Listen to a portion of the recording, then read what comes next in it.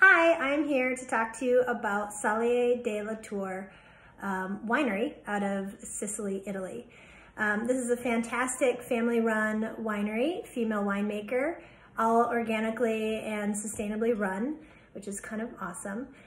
They do 2 reds and 2 whites. What I have in front of me is their Nero di Avola.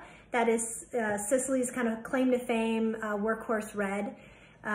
Really perfect, bright, zesty, juicy, really fresh, perfect with pizza, pasta, anything like that.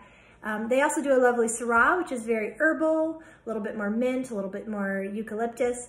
A white called Inzolia, which is kind of bright and light and fresh, almost Pinot Grigio-esque, but a little more complexity. And then their Grillo, which is a little bit more on the Sauvignon Blanc side of things. It's round and citrusy and just really, really satisfying. Give them a try.